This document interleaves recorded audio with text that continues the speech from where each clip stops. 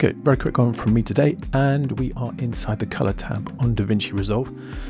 You've probably been trying to use the Color Passport checker on your S-Log3 footage, and you've been a little bit confused of how your node tree should look. So this is how you should do it. So inside the Color tab, you want to create two nodes. And on this node here, you want to put your color space transform. So I shot this. This was shot on Sony S-Gamut 3 Cine, S-Log3,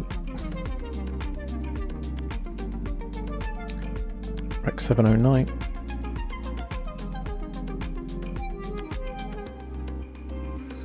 Rec 709,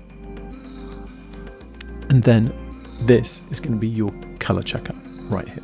So what you need to do is you need to go over here, pull down this tab, click on color chart, line it up, just drag those corners in,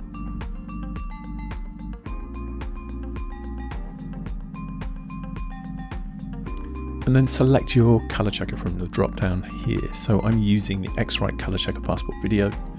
I shot this at 5600.